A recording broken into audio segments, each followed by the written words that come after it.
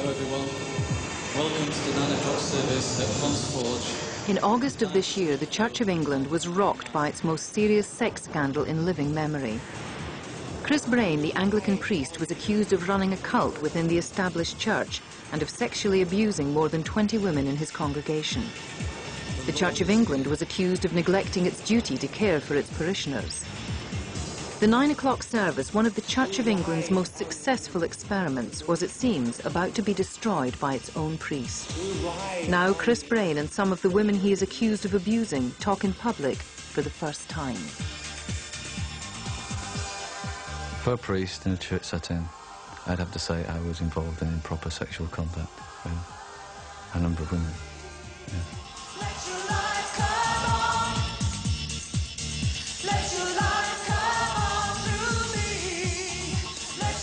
The story begins 16 years ago in 1979 when Chris Brain, a Christian rock musician, arrived in Sheffield with his wife Winnie and several members of their band. They were looking for a house in which to live and a church in which to explore a new vision of faith and to create a new version of worship. They were directed to St. Thomas's, an Anglican church with an evangelical tradition.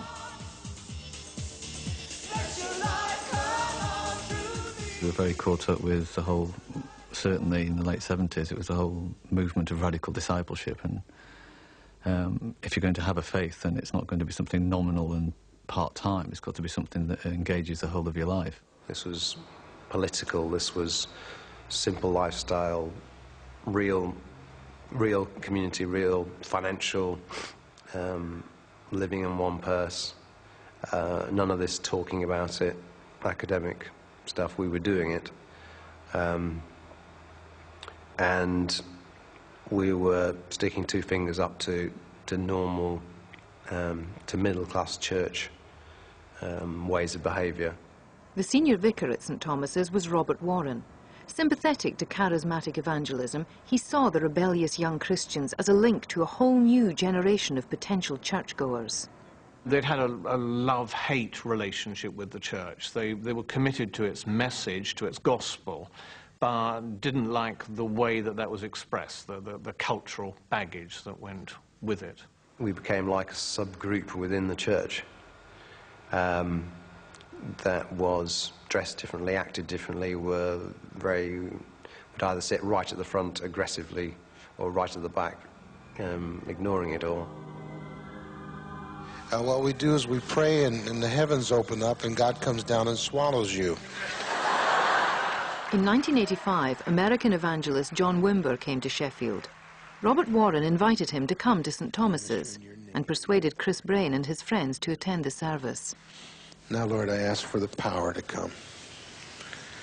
Power to heal the sick. Power to cause the blind to see. Power to raise the dead. Power to cast out demons. Let the power go through their whole body, Lord. In the name of Jesus. There was a remarkable sense of the presence of God, and a good number of them were in tears, weeping and speaking prophetically and interceding, praying for the young people of the city. Many people went through what you may have seen if you've ever been to a Pentecostal church, sort of like we called it being zapped by the Spirit at the time. Some people intense. I don't know how many people were sort of putting it on, how many people were having genuine ecstatic experiences, but something incredibly powerful happened, mystically powerful happened that night. Now the Spirit of God comes in waves, and he just hit several of you. Now come, Holy Spirit. In an evening full of signs and wonders, Robert Warren discerned a very specific message.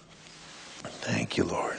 It was actually during that event that I had a sense, in the midst of all the upheaval and mayhem that was going on, that God was wanting to add to the church 200 or 300 young people like that in a fairly short space of time, which I understood to be a matter of months rather than days or years.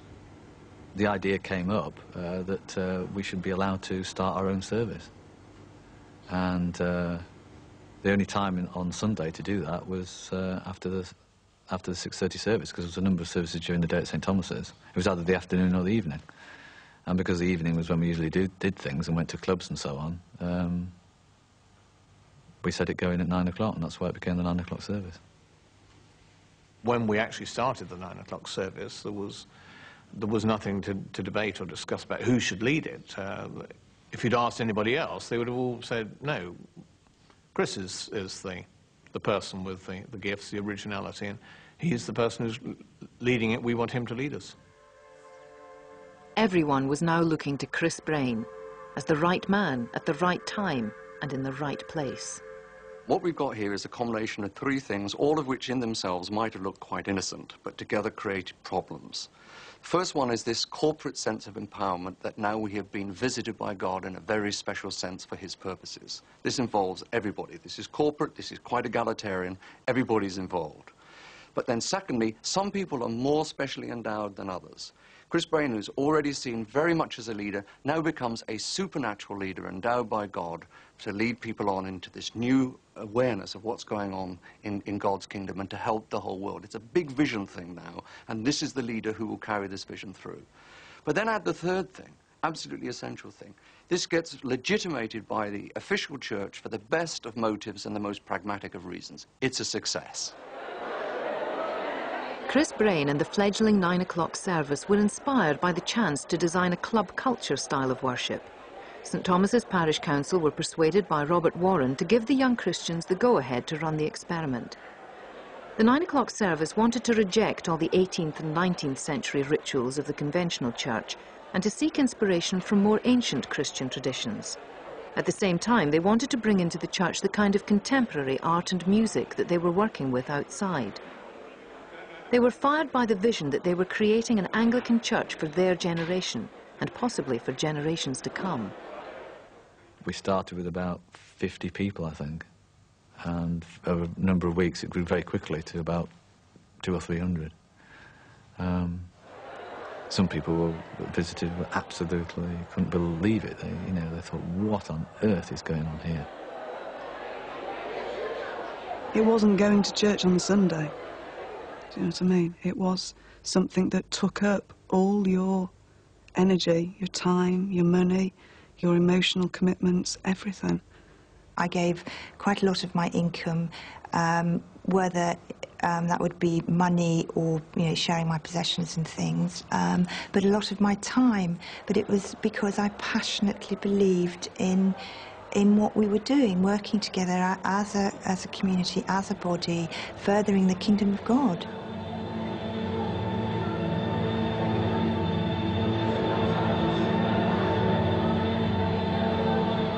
It'd be very dark, and there would be images projected onto the walls, and there'd also be sometimes film loop images projected onto screens or on the walls, and there'd be an ambient music beat going on, and everybody was talking, and some people were dancing, and some people were just chatting to each other, and there was a real buzz whenever you walked in.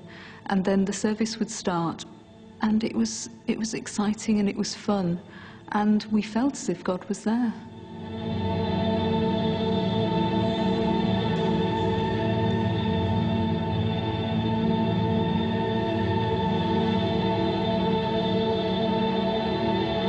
The teaching we used to get was absolute. I mean, it was so powerful. Some of the sermons and things that people did about things like simple lifestyle, and when we started to do some of the environmental stuff, you really felt like you'd been kicked in the guts. It was incredible. You could really sense God around. Okay, shall we stand?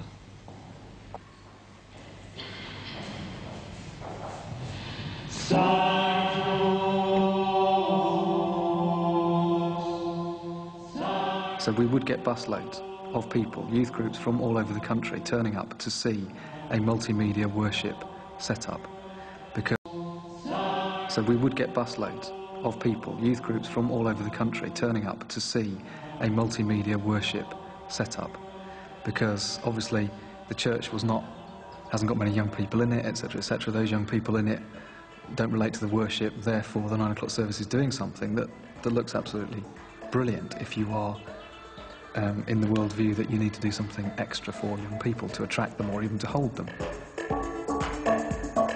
I celebrated the fact that young people who were so evidently not the sort of people you would find queuing up to get into church, which is what they were doing, coming to church and participating, obviously, in a very real, meaningful way in worship. So it was a celebration of that which, essentially, we felt God was doing amongst us.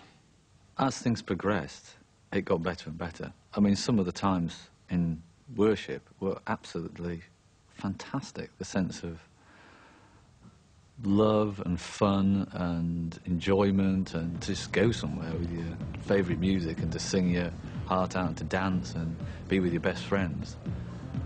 It was fantastic. Well, we absolutely implicitly believed that what we were doing was the most significant thing that was going to happen to the church and maybe beyond. This was going to change the church. It was going to change the country. And surely everybody wanted that, didn't they? All the effort and commitment was paying off. Word spread beyond Sheffield of a powerful experiment in youth worship which was attracting congregations of up to 600. The Church of England liked what they saw in the 9 o'clock service, and its leader, Chris Brain. I was very impressed by him. I was impressed by, it sounds curious to say this, by what I felt was his integrity and the way that, coming in from the outside to the Christian faith, he was able to relate his own personal spirituality to the traditional spirituality of the church and become a sort of vehicle in which it could be conveyed to others. It was completely new. It was gripping the idealism of so many young people. It was right on the frontier of evangelism. It was breaking new ground. It was interfacing with a whole youth culture in Britain that the church, by and large, was not even getting within 100 miles of. In November 1990, Chris Brain and Robert Warren went to see the Archbishop of Canterbury-elect, the Right Reverend George Carey. He actually said to me, I'd be happy, very happy, to see a 9 o'clock service in every town and city of the United Kingdom. The Archbishop of Canterbury later invited Chris Brain to contribute to his book on evangelism in the 90s, Treasure in the Field. But the most visible example of the affirmation that the 9 o'clock service was enjoying came when the Bishop of Sheffield conducted one of the largest confirmation services in the history of the diocese. There were 100 people, 100 young people, people that you wouldn't normally see in a church, being confirmed into the Church of England. And it was a great occasion, and the bishop was there on his throne, and Chris Brain was sitting next to me. Myself and a couple of others were doing the service leading, and we were dressed up in cassocks, and it was all very pompous and ceremonial. But at this moment of greatest triumph, those at the centre of the 9 o'clock service already knew there were problems. I remember sitting there, and Chris Brain, every time, about 30 seconds before I went up to say something, said, "What have you got on underneath your cassock?" I was like, shut up, and go up and say a prayer or something about how, you know, great it is that men and women are treated justly and equally. Sit back down again. Then it's my turn to go up again in a bit. 30 seconds before, he's whispering again at me, "What you got on underneath your cassock? What you'd like to do underneath my cassock?" It was a great laugh. And I remember getting up from a chair and standing up there and thinking, and there was the bishop sitting there, and everybody's thinking, oh, this is bloody marvellous, all these people joining the church. I'm thinking, I'm trapped. I'm absolutely trapped here. I think we have to understand that the people who made up the 9 o'clock service were good Christians. They loved God, they wanted to do the best for God. They saw church as a sanctuary. They saw it as a place of safety. And in the situation when suddenly something unexpected happens, something harmful happens, something out of the ordinary happens, you feel trapped, you feel as if something has gone desperately wrong. How do you react when you are wanting to serve God? Well, one of the ways you react is that you feel you shouldn't dishonor God's work. That's the phrase that is often used. You mustn't dishonor God's work. Perhaps there's something wrong with you. Perhaps it's just a minor aberration. Overall, things are really good. And you get caught in a kind of a no man's land, and you can get trapped in a no man's land for a very long time. Whatever doubts there might have been, the authorities and the congregation were carried along by their enthusiasm for the success of the 9 o'clock service. This didn't just happen recently. This is a progressive thing over years of believing that he was the voice of God. I mean, the charismatic movement empowered Chris Brain beyond measure, absolutely beyond measure, sent him ballistic because of the power of, you know, prophecy and insight and all this sort of thing. He was sanctioned by people that I respected and looked up to and was in awe of. Robert Warren was happy to see huge congregations of young people regularly attending his church, and he saw nothing to be concerned about. As I look back to what I was involved in a creative, original experiment, and I don't see anything that that I could recognize as seeds of something unhealthy that needed more action than I took. But what seemed to be happening was that under the very noses of the Church of England clerics who had pastoral responsibility for him, Chris Brain was becoming something of a cult leader. I was encouraged to cut away my old life. That was an old life, that was a sinful life. My past had to be forgotten, and in fact, it was seen as a potential drag back into the ways of darkness. And so I really, I mean, I burnt all my old photographs. I cleared out all sorts of things, you know, as like a statement of getting rid of that past. I dropped all my friends, and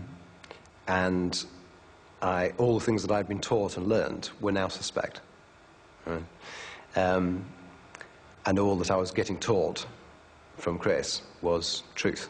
It almost became a sort of a nos culture, the style of dress that people had, the kind of music that people would listen to, the way that they would decorate their homes. We all, in some ways, started to do things very similarly because we were led from the front, because that was the way that Chris did things. Chris said, you know, I needed to change the way I dressed in order to become part of the culture that we were supposedly communicating in and with. So he changed my dress, or he and his wife, between them, you know, got me into clothes that were more suitable. So from the very beginning, I threw off my own choice about what I wore. If I was pleasing Chris and I was pleasing God, it got to that point. Because anything I did that was, you know, wrong towards Chris or slightly not his liking, you know, I was made to think it was absolutely abusive and to God and opposing God, basically. I remember talking to one woman who had completely given her commitment to the vision, to the 9 o'clock service, to the leadership, and she told me in utter confidence that she could possibly be dead within 24 hours, or one of her children could possibly die. I mean, that's an incredible thing to put over anybody. It's really hard to know what people could see when they came in, because obviously, in retrospect, it seemed bleeding obvious that people were afraid and strange things were going on. I don't know whether they just were blind to it themselves and couldn't see it, or whether they chose to shut their eyes to it. Bishop. Around this time, the church selected Chris Brain for ordination as an Anglican priest. The priest in waiting was convinced that he and his young family needed extra help from members of the congregation. The simple life espoused by the 9 o'clock service seemed, for the Brain family at least, to be taking a rather luxurious turn. But it was claimed there was a religious precedent for what became known as the home-based team. In the old days, apparently, one of the things around monasteries and convents was that, or it was in one particular order, where the monks went out on mission and the nuns cared for them back home and looked after them, met their needs, and, you know, made the food and all that sort of thing, and cared for them when they came back. Were a base for them, or provided for them, obviously in a separate place, but, you know, cared for them, provided for them. And that was the kind of, that was one of the kind of images that was kind of given us for the home-based team. The home-based team was very simply a way when Winnie and I were both working for the service. It involved such long hours that at first people volunteered to help out in the house, and then it turned into, they decided, I can't remember who decided, one of them decided to organise it properly so that it was more efficient, and rather than have 1 or 2 people doing it, it was 3 or 4. It was very secret for certainly a year or so, and gradually, you know, the word got around that Chris had these, well, we used to call them the Lycra Lovelies or Charlie's Angels or whatever, and they were all these incredibly thin, anorexic-looking, attractive women, all with very similar hairstyles, and it was very odd that they were all women, and they cooked and they cleaned and they looked after Winnie and Ruth and Chris. That just seemed to me to be incredibly strange. It's like everyone was making out that Chris was really stressed out and he'd got all these important things to do and he needed all these people to help. And it's like, hang on a minute, I'm married to a medic, I've got a small child, I hardly ever see him, we're always under stress. Where's my flaming home-based team? In the evenings at the Brain household, the duties of the home-based team, which eventually included 7 women, became fairly comprehensive. If you were the person who was in the house at that time, he might or he might not ask you to put him to bed, depending on what he felt like, depending whether he had another woman with him who was putting him to bed or was spending time with him. Some people, if they were there late at night babysitting, may be there when I was at home, and if it was somebody involved as friends with me, that would happen. And, you know, if it was somebody who quite often, I think there was 2 or 3 people that were prepared to sometimes massage me before I went to bed to relax me and so on, if I came in very late at night or something like that. It doesn't look that sissy to me. I like that, the way it runs at the back. Can I just... Meanwhile, the church had no doubts about Chris Brain's suitability for ordination. Doesn't matter about getting your feet in, does it? Indeed, the authorities were taking steps to ensure that he was ordained sooner rather than later. Normally it takes 4 years, but Chris Brain was made a priest after only 2.5. At the end, there was a speeding up of the process, and it did seem to be appropriate because of this strange situation. Here was somebody training to be a priest who was leading arguably one of the largest churches in the diocese. Send down the Holy Spirit upon your servant Christopher. Everyone apparently shared in the enthusiasm for Chris Brain's ordination, although he claims that he was never happy with the traditional role of priest. Upon your servant George. The thought of a single male, charismatic person leading a group of people had all the implications of, you know, very patriarchal male churches, you know, where you've got a male leader at the front giving giving the spiel every week, and the church built around a particular personality. And therefore I hated the thought of it. Well, it certainly wasn't my experience of somebody around Chris at the time that he was shy about being ordained. I mean, a huge fuss was made about the ordination service itself. If in itself is any evidence. One of the things was that to find the right cassock for Chris, and the country was searched high and low to find the sort of cassock that Robert De Niro wore in The Mission, because that really suited how Chris looked. And eventually, successfully ended up with the cassock that was worn in The Mission. I think we got it from Paramount Studios, and it cost an arm and a leg. Yeah, that's oh, these walls they were here before. Oh, did I do the right things? Did I say the right things? And did I look like a Nancy boy? You didn't look like a Nancy boy, didn't it? You looked brilliant. Did I look like The Mission, or did I look like something out of a British Home Store's catalogue lingerie section? That's what it was. This is the first time that Chris is presiding at communion since his ordination last month.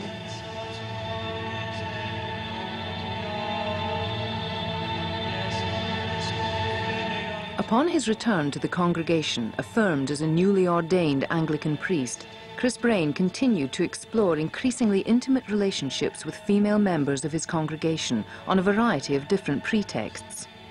Sexual healing, or experiments in sexual ethics, or explorations of intimacy. There was an exploration of how we could be intimate and physically and erotically intimate with each other without being lustful, without being genital, without being unfaithful to our partners, particularly marriage partners, without breaking covenants with them.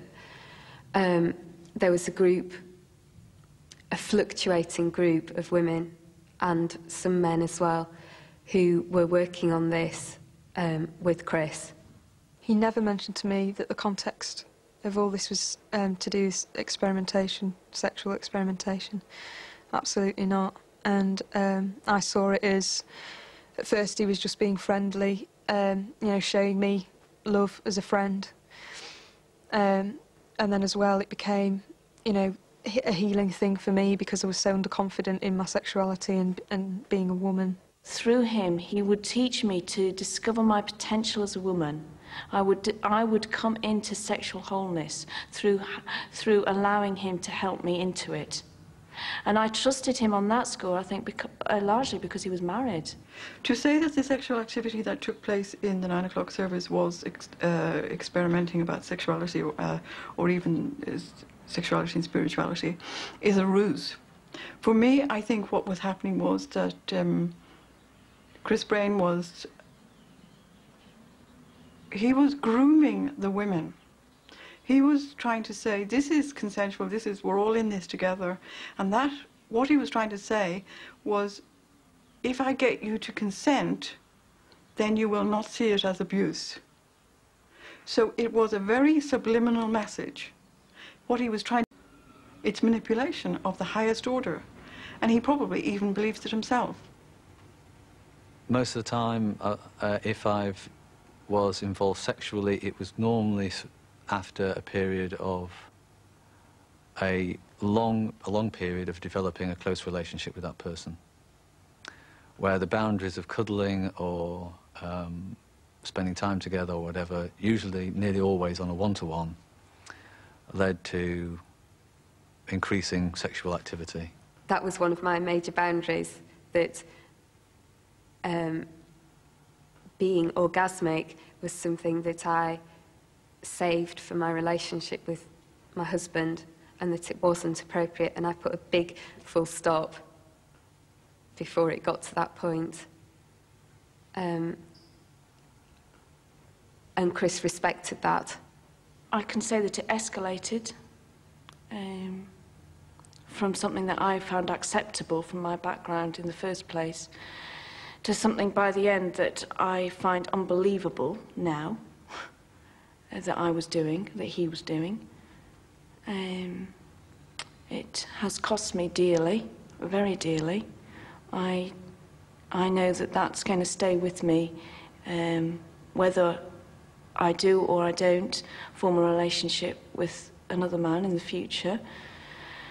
And I also feel like in some way he owned my body. I was his to do what he wanted with.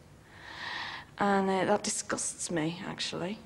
He was the very first person I'd ever been sexual with, and I mean, I feel like now that, and because that was abusive, I can see now that how abusive that was. I feel, you know, I find it very hard to trust any man, actually. I think it'll take me a long time before I can actually believe that someone isn't just after sex, and my body, that they're actually just valuing me as a whole person.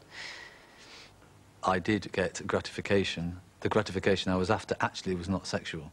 It was, although there was sexual gratification,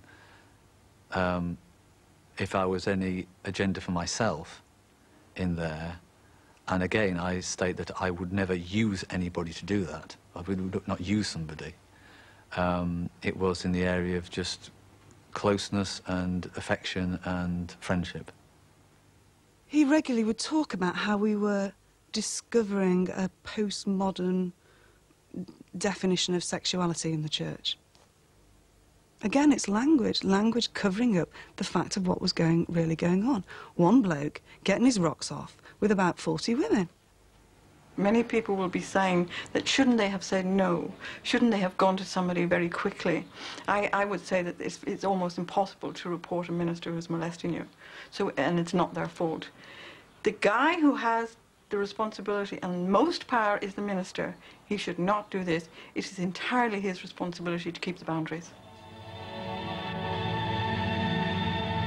Some members of the service did begin to have doubts, not just about the intimacies behind closed doors, but also about how far Chris Brain had steered the whole 9 o'clock service away from its founding principles.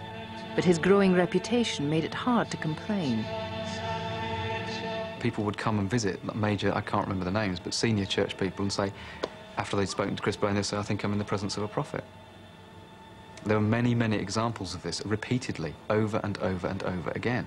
Now, all the time, what Chris would do is then use that to show how irresponsible, how lethal it would be if someone like myself turned against Chris Brain. Look what I would be bringing down. I would be bringing down an entire movement that was for the benefit of thousands and thousands of people. In 1992, one member of the congregation did speak out against Chris Brain and the leadership team. She went directly to the Bishop of Sheffield.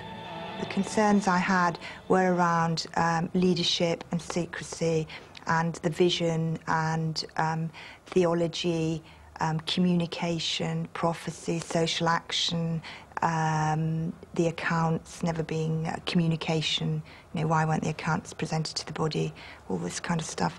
And his reaction was he was fairly dismissive of me. He obviously thought I was a troublemaker. In any institution, there are people who disagree. She disagreed with what they were doing. She was entitled to her views. But they weren't expressed in a way that called, in my mind, in question the whole enterprise. These allegations might have I don't think you remotely realise the number of these letters of complaint about congregations that bishops get. You take them up, you follow them up, and I don't quite know what one could have, you know, one hasn't got a reason for assuming that everything that everybody says has to lead to instant action. Perhaps one should have done, but again, I don't know at that stage how one would have changed the situation. Obviously, once I decided to write this paper and make a stand against what I saw the injustices within NOS going on, and I had no alternative really but to leave, because I was being ostracised, I was being pushed out, and it was really quite agonising for me. And I left to continue working with the homeless in London, which was something I was passionate about. In fact, the 9 o'clock leadership had heard of Mel's complaints and had taken swift action to undermine her. Mel was then rubbished very effectively by the 9 o'clock service staff, and particularly by Chris and the person who was actually his closest leader at that time. They suggested that she was suffering from an illness and that she shouldn't be listened to because of this serious illness. When people left the church, often because they were unhappy or very critical of what had been going on, the message that was spread throughout the church was these people have got their own issues to deal with. There are reasons why they were jealous or they wanted to get their own power base. And so anybody who was critical was deeply criticised themselves. Nothing, it seems, was allowed to get in the way of the irresistible rise of the 9 o'clock service. The Bishop of Sheffield wanted them to have their own church and helped them to move to a brand new place of worship. Hello again. Our next service won't be here, it'll be in Ponds Forge International Complex in town on March the 7th, so that's about 5 weeks from now. The place that we've got, which is the rotunda in Ponds Forge, underneath a big swimming pool there, it's just brilliant. I mean, I can see everybody packed like sardines now. But there is loads and loads of room. I can't remember how much bigger than this place it is, but it's going to feel empty for a while. This geographical shift to the centre of Sheffield was matched by a theological shift to the boundaries of new Christian theology. We move again from a very fundamentalist reading of Scripture to certainly a much more environmental, ecological theology. It means you can see and recognise Christ in the beauty of any living thing.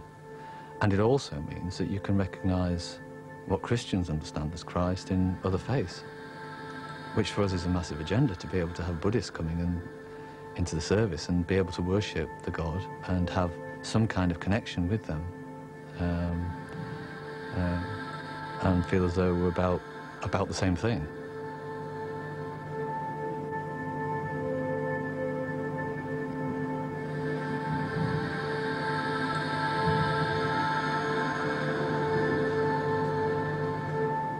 The Archdeacon of Sheffield was an enthusiastic supporter of these theological developments and even contributed financially to the 9 o'clock service.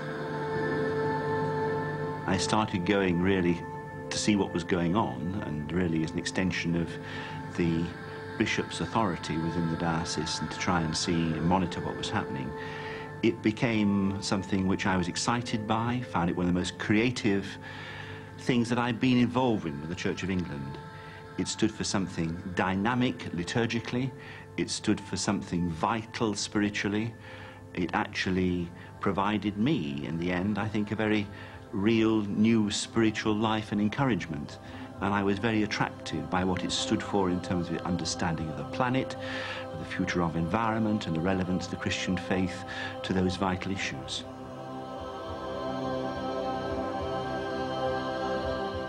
The planetary mass turned out to be exactly the kind of liturgical revolution that the prominent American theologian Matthew Fox had been looking for years. He flew to Sheffield to meet issues.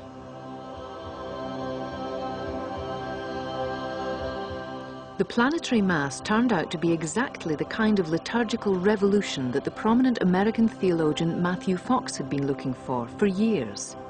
He flew to Sheffield to meet Chris Brain and to attend the 9 o'clock service in November of 1993.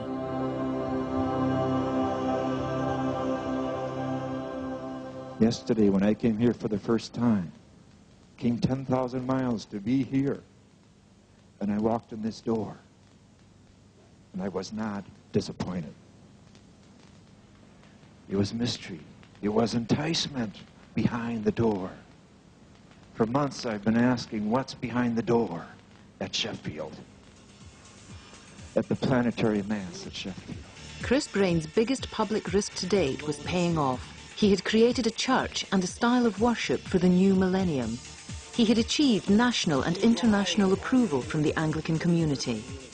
But his private risk-taking continued, and the people involved were becoming more and more fragile. Through the whole spectrum of abuse, I got depressed, and you know, I started not sleeping well and losing my appetite for weeks on end sometimes, getting suicidal. I mean, by the end of it, I'd totally lost a sense of who I was. I was living in, you know, in some void, away from the real me, and I certainly didn't know who God was anymore. I'd lost that. I am most angry about what he's done to me. Very angry indeed. I'm very angry about what he's done to all my friends. It is abominable. It's unspeakable. The pain that people are experiencing is unspeakable. It won't ever be able to be spoken. The depth of it. Never. In this increasingly volatile situation, Chris Brain and a small team were spending more and more of their time preparing to go to America to work with Matthew Fox. Indeed, Chris Brain resigned from the day-to-day running of the 9 o'clock service. In his absence, those who knew most started to talk to one another. They came to conclusions which they brought to the church authorities. What we were saying was that abuse, religious, sexual, psychological abuse, had gone on in the 9 o'clock service for years, from the beginning right through to the end, in various forms, in various ways to different people, but that fundamentally the 9 o'clock service was abusive, that we were willing to testify to that to ourselves, our own experience of that, and see what happened.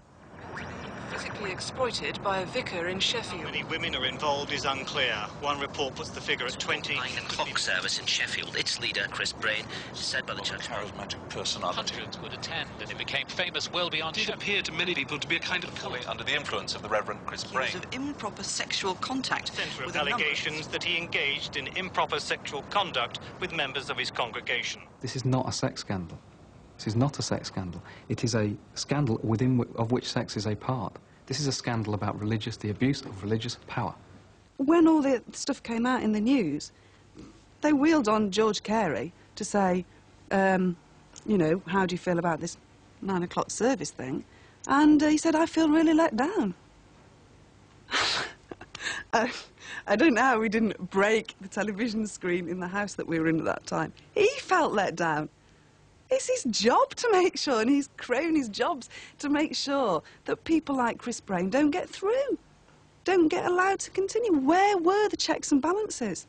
Obviously, and the Archbishop said this as soon as he heard the news, he was deeply saddened by what had happened, saddened for the people themselves who have been very much in his prayers, saddened that anyone could misuse their authority and damage people so much. He said it on a number of occasions. If any one clergyman steps out of line in this way, then that damages all the 10,000 and more parish clergy working in the Church of England.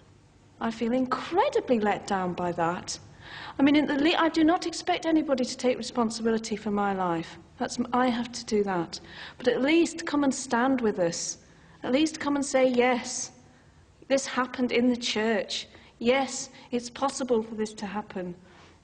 Yes, people come to church to trust, and you came into church to trust, and this has happened to you because you trusted and because you wanted God and you wanted something good. And this is what's happened. And we are deeply sorry for what has happened. And we, as the church, as the hierarchy, feel betrayed by this man and what he has done in betraying faith in God. They're not saying it.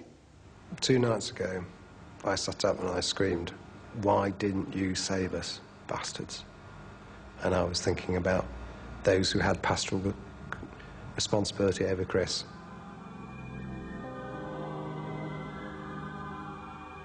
If the bishop was responsible for every sermon preached, every service taken, every action of every clergyman and lay leader in the diocese, well, it wouldn't work. So I'm quite honestly puzzled, really, as to what sort of accountability that people are seeking for. I always have it in mind that in an extreme sense, actually, the 9 o'clock service was a congregation of volunteers. Everybody from the Archbishop of Canterbury to Stephen Lowe to bishops, theological age principals, industrialists, thinkers, trust organisers, because there's been a very big trust given money to NOS. Every single one actually was hoodwinked by this guy. And to that extent, we've all been part of the process which has created this damage.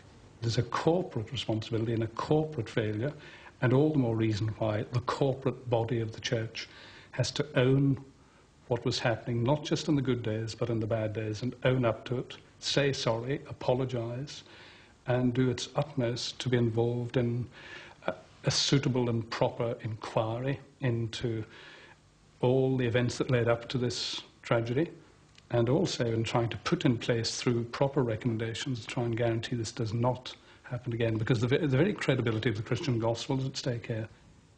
I mean, if people want to set up an investigation, good luck to them. I don't myself believe it would serve any useful purpose. I think we know what happened. I don't think it is likely to happen again. In the sense of the structures of the congregation, it would be a fool who said that we couldn't have another Chris Brain. I mean, sin is with us always. And we live in an age of extraordinarily loose sexual morals. What happened there is something that in certain walks of life happens frequently, lamentable though it may be. It would be appalling if something like that happened again, but it would be a foolish person, I think, who said in the long history of the church that it never could.